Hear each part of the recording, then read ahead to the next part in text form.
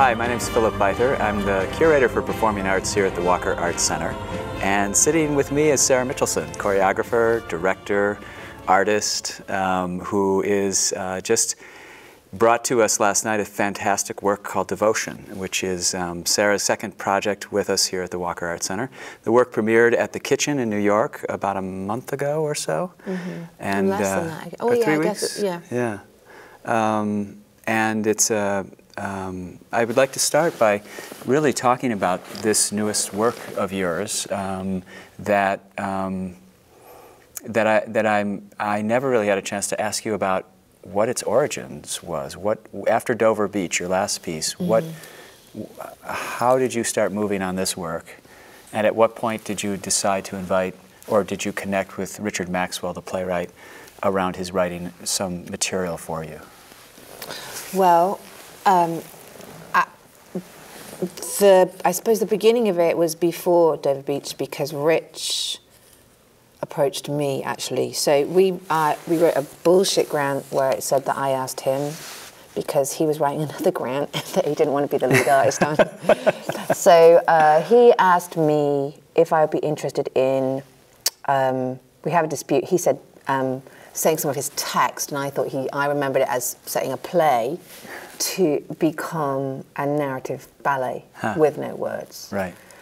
And although I don't think I'm an easy collaborator, or I know I'm not an easy collaborator, I have a real deep kindred with Rich and his work, and I feel like there's some very similar base in it that I'm curious about and that I feel really connected to. And I thought I would be really pissed off if it was a different choreographer got to do it. So for that reason, I said yes. I was surprised that when I heard you were... Yeah, I just thought if I see some other, you know, lightly culprit, like usual lightly suspect, talented. yeah, kind of person do that, I would be, yeah, completely jealous and angry. So I thought I'd better do it. And so I said yes. And was this something he had written and had in advance of his thinking about it? He hadn't written it yet. He wanted it. He was interested in the subject of martyrdom, is what he told me, and that's all I knew.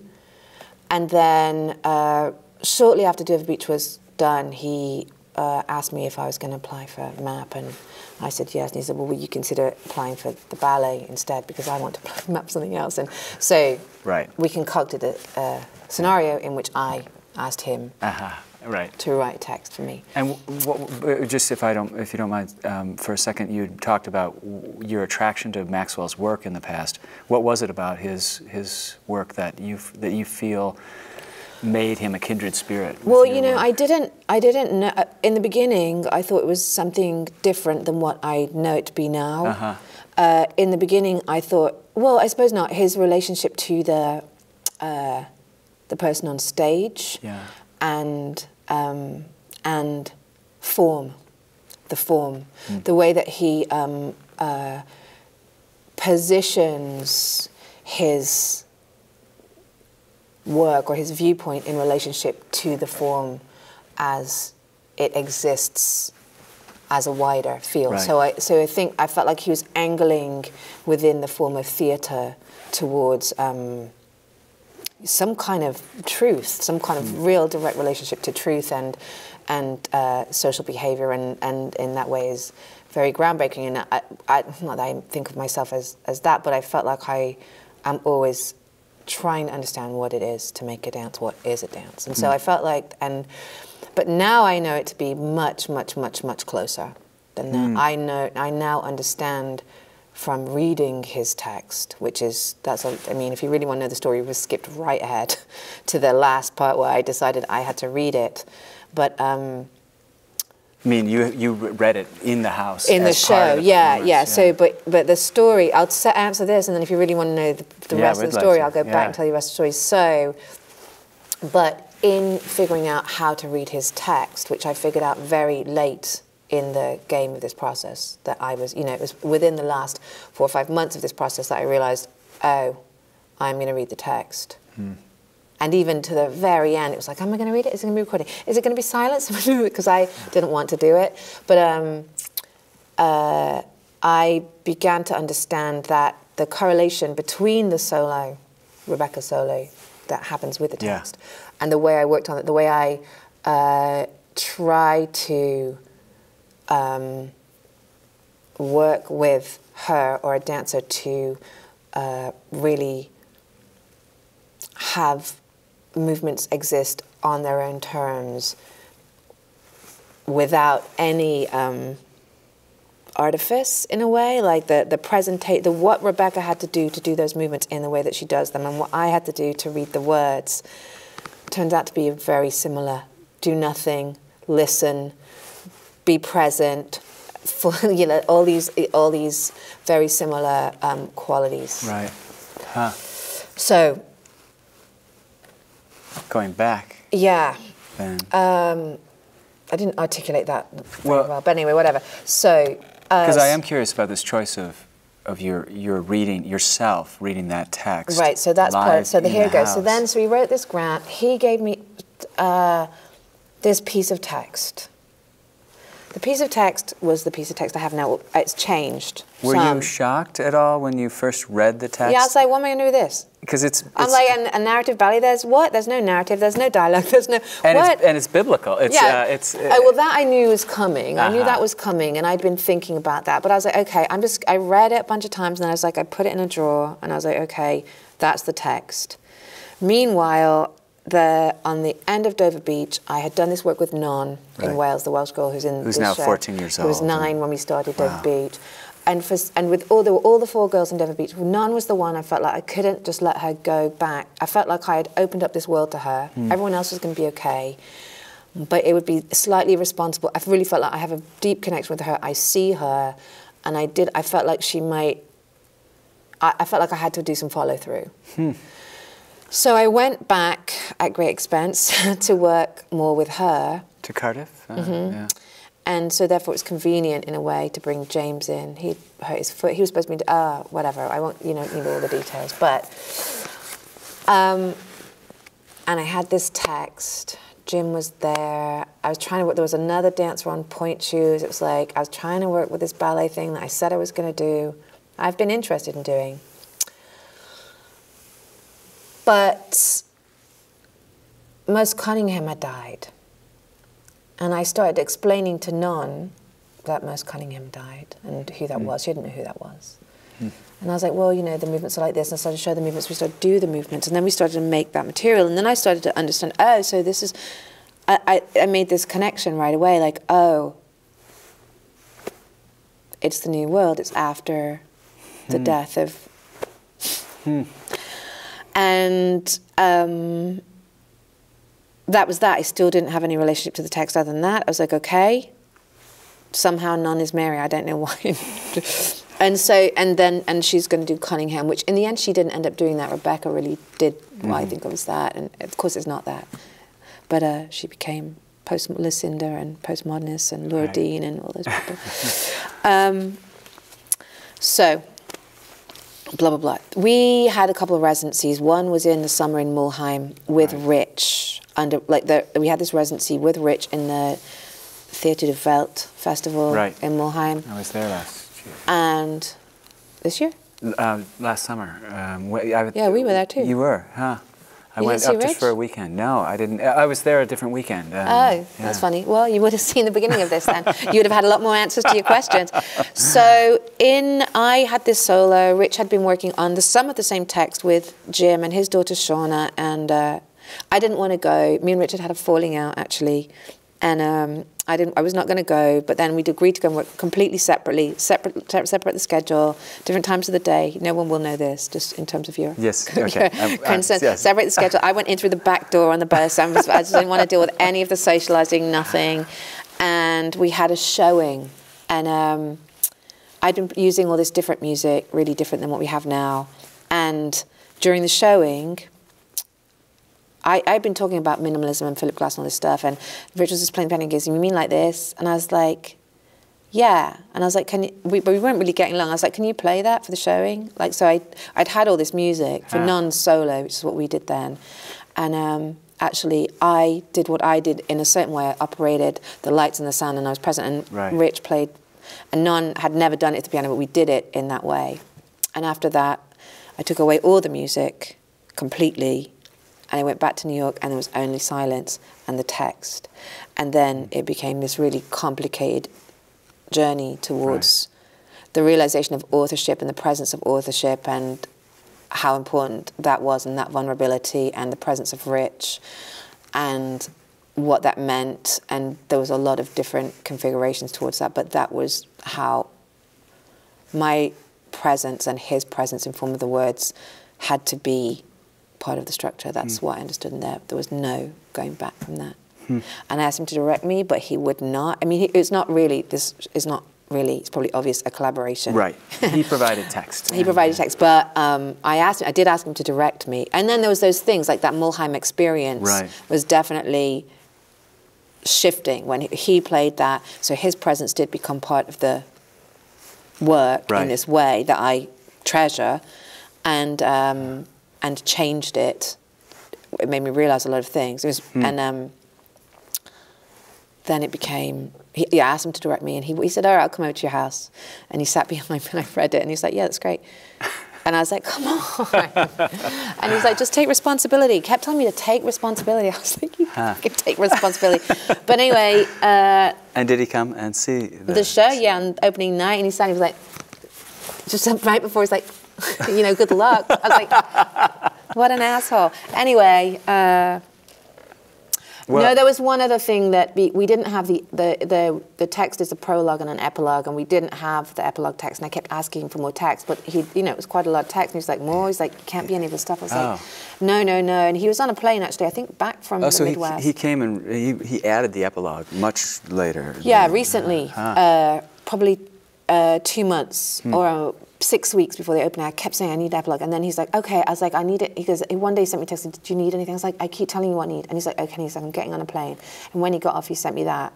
And that is when you do know he's completely sensitive and brilliant, even though he's complete jerk. He'll kill me. Because that epilogue is very amazing. I think. Really? Yeah.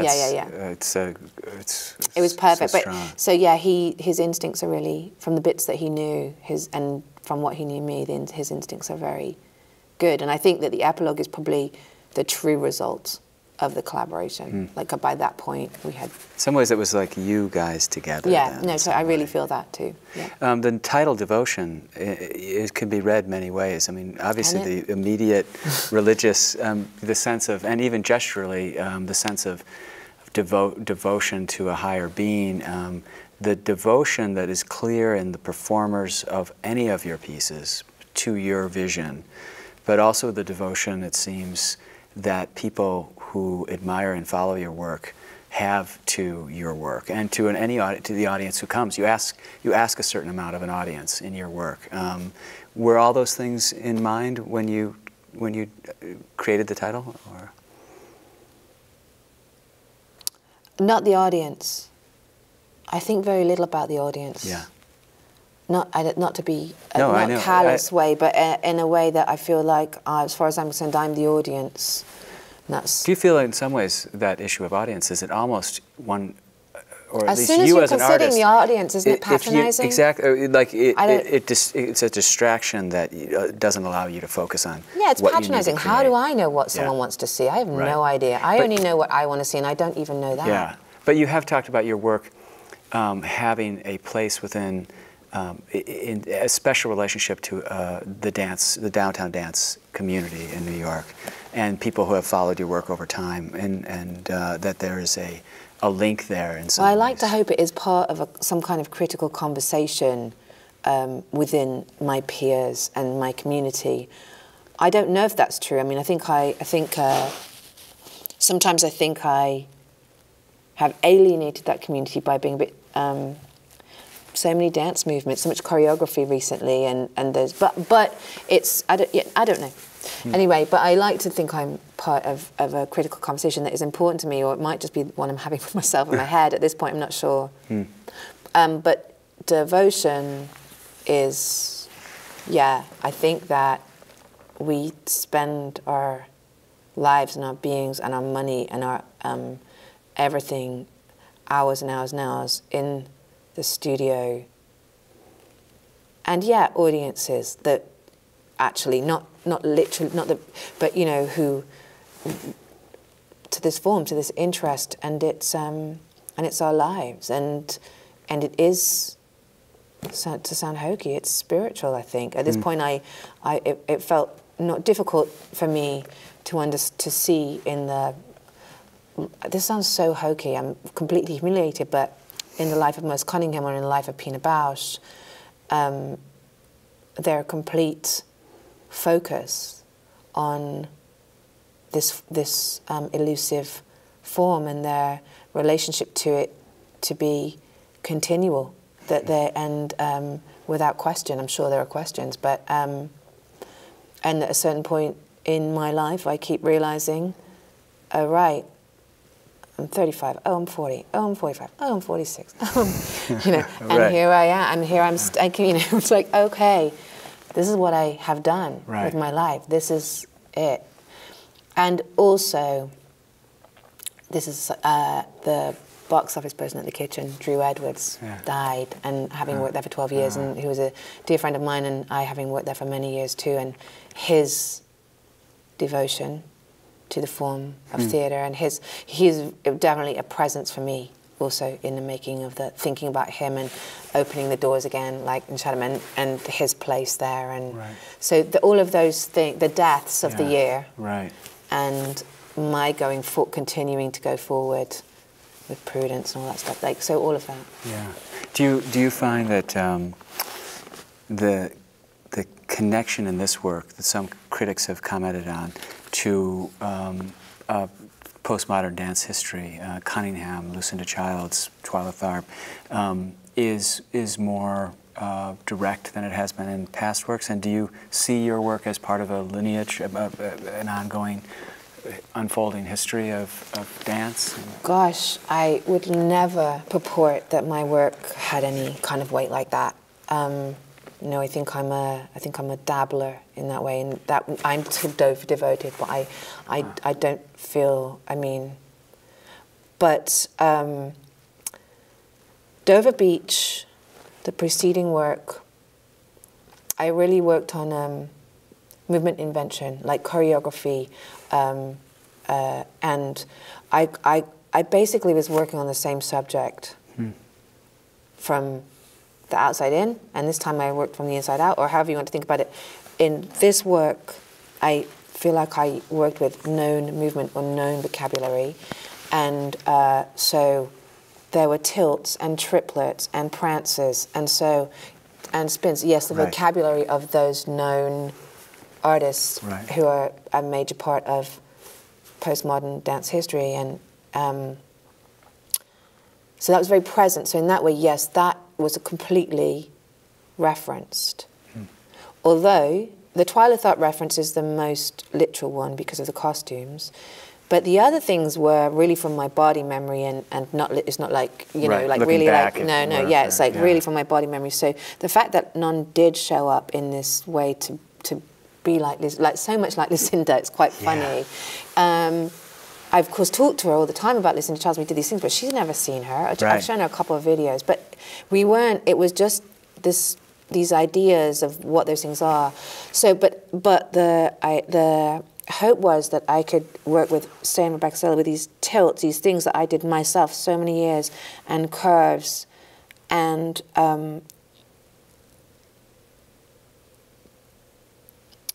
two things: bring my life, my choreographic impulses into them from the inside without disturbing them, but enter them, those shapes from the inside, and therefore use them differently, energetically, and construct differently with them but still be completely honorable about their presence. So that was one thing I was curious about, whether I could do that and what that would mean, or I mean, the response to the show has been very positive, but I was sure it was going to get completely reamed. It's going to be long, boring, and I'm going to just get killed by the, like, how dare she do this movement, and da da da. And also, I was going to say two things. I lost it. Whatever. You know, Cunningham always stood for. I mean, it was he would, for his whole career, he and Cage, making this case that dance only needs to be about itself. It really does not have to be, you know, figurative or reflective of the music. And it's a more radical notion than I think we often, or the general public gives it credit for, because it is something that requires a different kind of intentionality for both the viewer and I think the performer. But I mean, you seem to very much believe in a similar thing, and I wondered about the challenges of then having a text that at times you touched on using figurative, sort of gestural language, but and also look at the paintings, you know. Yeah, so, yeah. Right. No, I think, but I think we really worked on with Rebecca's solo in particular, moving in between, you know, this and you know those two ideas inside one move. And of course, you know, I'm using that. It's not chance. I'm not. Right. Sure. It's not chance. Right. At in fact, all. it's well. Although the text and the solo coexist, it's not set in time at all. Any connections we were making were in our head. In that way. Yeah. But you know, Cunningham, I think, is I don't know, one of the only or rare, if there are more, examples of a choreographer who has such a huge following, whose work is completely abstract, right, and doesn't bring like kind of any kind of swelling pleasure. Yes, right. You know, it stays dry. Right. It is dry, and so it's pretty, you know. Yeah. He's one of the few who I think really exist as a visual artist, exist in the performing environment. Yeah. I was so taken with the design. I always am with your work, but you have such a strong visual sensibility, and you're very much involved in the lighting and the scenic design and the costume, you know, just how the whole visual tableau unfolds. And I wondered, was this part of your training, being raised, and where did you get this remarkable visual acuity in terms of your form of expression?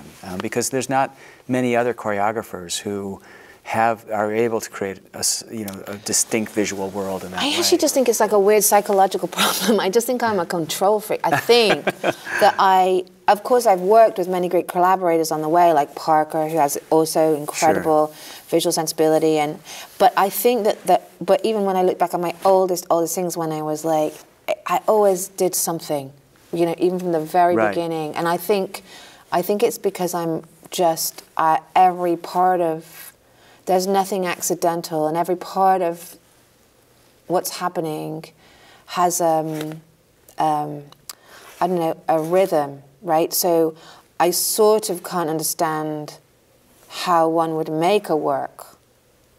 That's me, right, speaking, without controlling all those elements, because all those elements take up eye space or eye time or textural time or something. So if I'm not in control of those, I don't feel in control, or I don't feel like it is the work. So it starts from very grass. So lots of things I know really right away. Like I knew about the orientation of the kitchen and the lighting, you know, within the first few weeks of starting work. And so are you developing those ideas simultaneously with the choreography? From the very beginning. And some of them, like the lighting idea, came, I mean, almost first, I feel.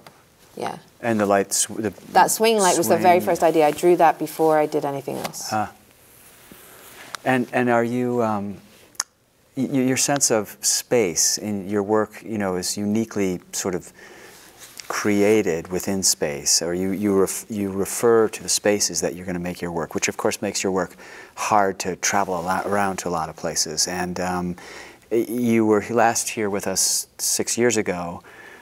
We started talking about that project 8 years ago. Oh my God. And this is a work called Daylight for Minneapolis. And you did such research, you and Parker, meeting with Christine from Herzog and Demeron, and really understood... Basel, I never went to Basel. To Basel, and you really understood the concepts around this new building, the architectural ideas, before I think, in a way that maybe even some of us here didn't fully. Yeah. And then you incorporated those into a work that you created at PS 122 and then brought and embedded here to the Walker. How was it being back in the space? You said to me the other day, this was actually comfortable because unlike going to a brand new place where you have to embed a work that you didn't, that you have to recreate this spatial sensibility, you already knew this space very well. Yeah, I had a kind of security. I mean, obviously it was really hairy and it was really difficult, but, and it's not the kitchen. So it has a very different impact here that I'm not at all comfortable with yet, honestly. Yeah. But I had a comfortable, like the fabric on the chairs. I mean, like that, all those details, and I feel very comfortable because here. you created your own design work that was related to some of the Herzog's. Yeah, even before the chairs were in here, I was working with that fabric. So I feel, that I have this comfort here that is a little bit strange, but it's good. I feel, it's good.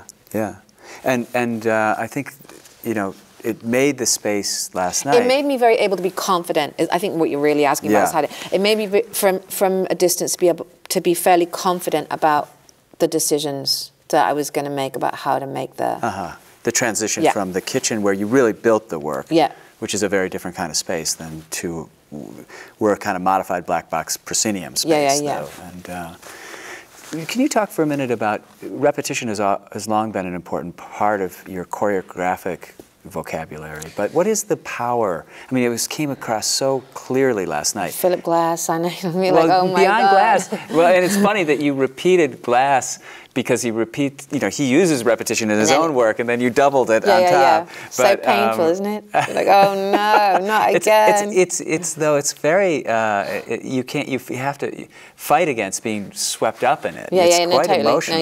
No, but can you speak to just what do you think the power of using repeated gestures? I mean, what is it that gives it this tension or something? Well, in Dover Beach, I really strove to not use any repetition at all. And so I felt very free in this work because, Lucinda and those guys obviously did use a great deal of repetition. So I was like, for you, I can do it, and I'm not showing a lack of rigor on my own part. But I think the power of it is that it's the power of eternity. Morning, noon, and night, morning, noon, and night, morning, noon, and night, morning, noon, and night, morning. I think it's eternity. And so I think dealing with these issues of God and Adam and Eve and the days that are in the text, I think that morning, noon, and night, morning, noon, and night, I think that that's the power of repetition, is that that's what we are aware of before and after cyclical rhythm. It's not why I use it. I use it because I'm obsessive, I think. But it builds an interesting, the way you use it creates a dynamic tension that I think creates for the active viewer a sense of wanting to see where it's going to go from there. And do you, when you mentioned about morning, noon, and night, Adam and Eve, it's also funny, you're part of a downtown community that if ever, biblical themes or religious topics are embraced in a work, it's typically through irony and comic, or it's made fun of in some way. What I was curious about when you were looking at the text and dealing with how to deal with it. Did it connect to any of your own upbringing in a religious way, or did you find it?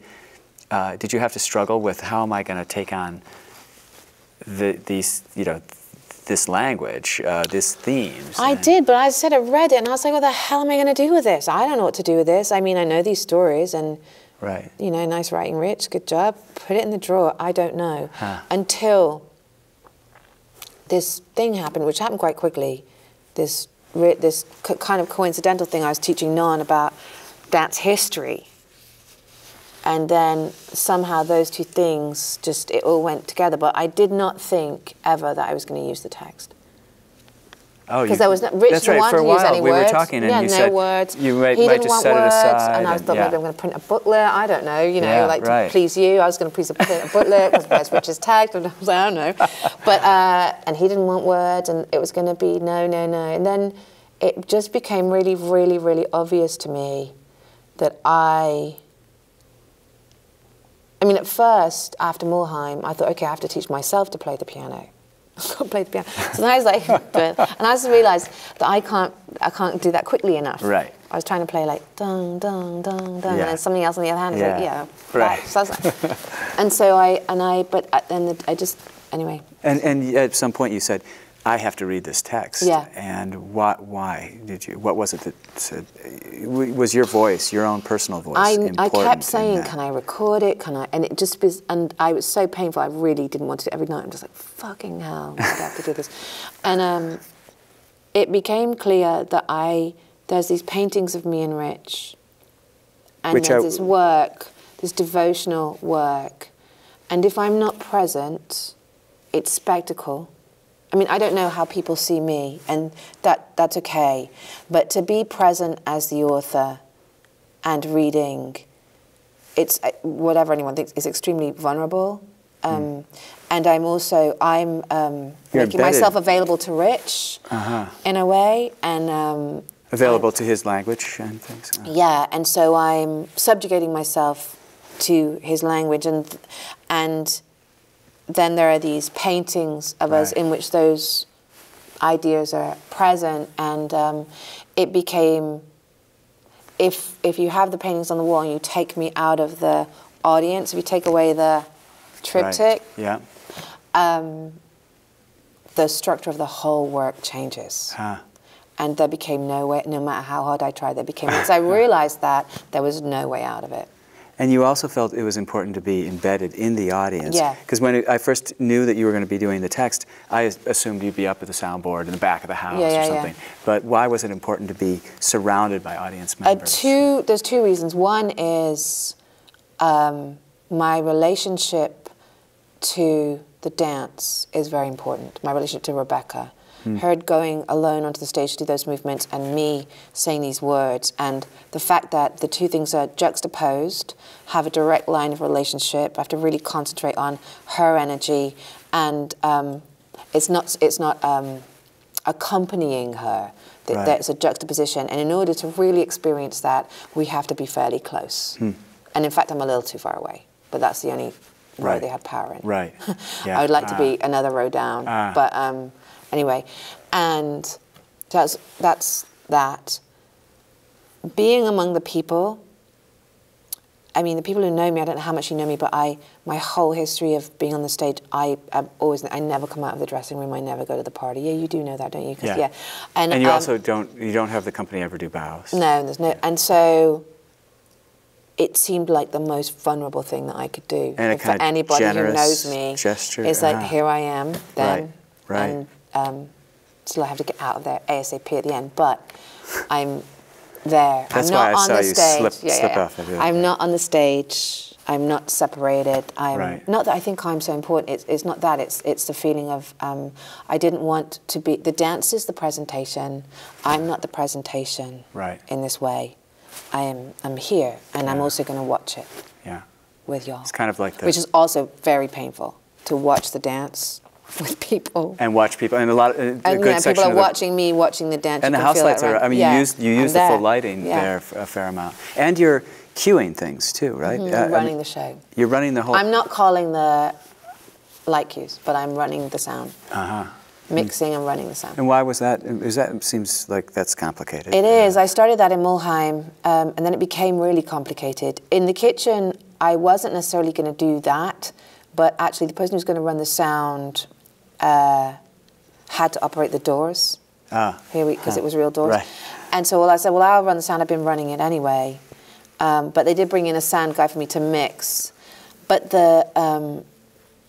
it's the same reason. It's authorship. It's the presence. It's still is respectable to undermine the idea of this is a miraculous theatrical presentation. I'm here. I'm doing it. And if it fucks up, it's me who fucked it up. You referenced the word spectacle a couple times, and I know sometimes critics have bandied that about. Spectacle in relation to your work. Spectacle can either be a pejorative word or a sort of celebratory, sort of positive thing. How do you feel like your relation, your work? I think that because I make sets and because there's this kind of totalitarian visual body experience, whatever. Is that the right word, or is it more a totalism or something? Yeah, maybe, I don't know. But I think that there's a way in which it sometimes feels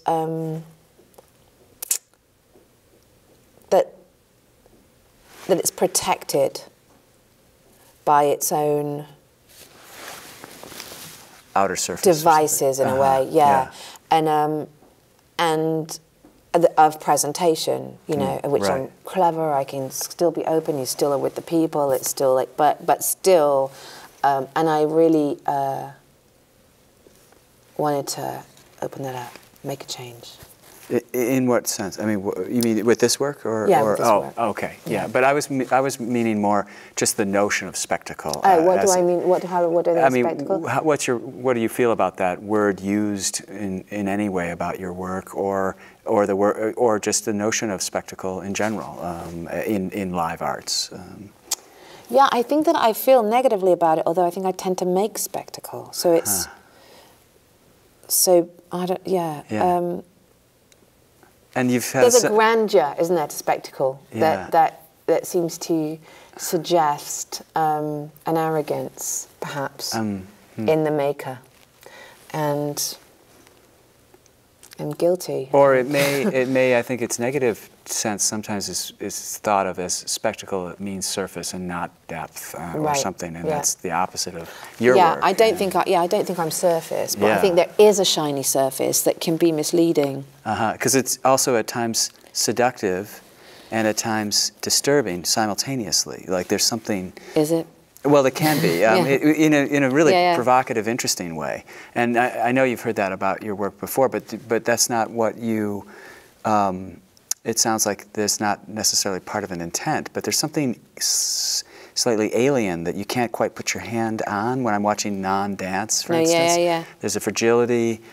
But there's a fierceness, and it's a little disturbing because she's at that in-between age between being a girl and growing up to be a woman and things, and I wondered if that's if that was part of your intent, or I mean, what, non? Or just non, just your attraction to her, beyond your care about her, and she had such an amazing presence in that work. All of your performers did, but it feels like they're different than a lot of performers I see on stage. There's something about the quality of the people you choose to be in your work. Yeah, it's very distinctive. It feels very like they're very unique individuals. Has that always been the case with your work? I think so. I think it's different now. I think that when I was working with Mike and Parker and Greg, they're what I call they're the charismatics. Like they came with that. Right. And I was lucky enough to work with that. In the case of Non and James and Rebecca, I feel like I have been very involved in creating that. Right.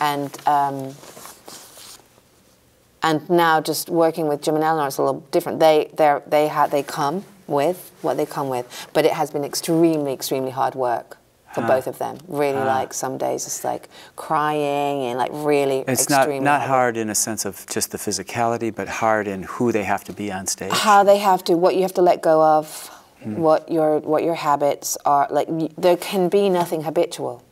Right. That's the unifying factor in the work now is that there can be nothing habitual. As soon as things habitual, that's where I get that's right. and that can be a painful process. And you most of the people I know who have performed in your work are, for lack of a better term, really devoted to your aesthetic and your vision. Is it a difficult balance between the kind of toughness you have to play as a director and a choreographer and the maintaining allegiance on the part of your people? Yeah, sometimes. I mean, I think like it's been with Rebecca. It's been she was in Dover Beach and this show, and she's the only person I've ever auditioned for, and I took her, and it's been a really long journey. But with her, it's actually really great because we're not really friends, and we don't socialize at all or anything like that, and so that's completely new for me. Everybody else, like Non, I am like involved with her parents and and like Eleanor. James has supported your work. Yeah. But with Non, I mean, with Rebecca, so that's just a very interesting. I'm curious about that, what that means. But no, I think there's good days and bad days, but I think that generally, when people are working with me, if it doesn't, if it works out and they're in the process, it doesn't usually go very long if someone's not happy. Right. And either me or the person, and it really is rare that anything. I mean, I can't even. Then the thing that people get, dancers get, like someone like Eleanor, I think were you to ask her, it's a director. That someone is watching them. Right. And working in a very detailed way with them. And I think, I don't know, I think I'm so lucky to be in that position with those incredible people. And there's a reciprocal thing. It's that Eleanor, for example, has a desire for that. So then however hard it is, we're working. It's work. Right. It's just called work. Right. And then, I noticed, and I really admired, the level of really fine detail around gesture and expression and some of the steps relating to the minimalism of the music, just slight variations. And do you find that your rehearsal process has to be a lot longer than... It's so laborious. It's hours and hours and hours. We spend like 5-6 hours in the day in the rehearsal studio every day. Wow. Well, 6 days. And this process was like a year and a bit, just over a year, and it was not, I felt like, it's not long enough. But and you don't have any difficulty with, for instance, Jim and James. I mean, they're not trained dancers. No, we have a lot of difficulty. Yeah. And how do you get people who haven't been dancing their whole lives to be able to move like that? That's a slow process. Like Jim, it's taken him a year, and he's really getting there now. James too. It's like they have to practice. They don't really like to practice. The actor guys, they're like, what?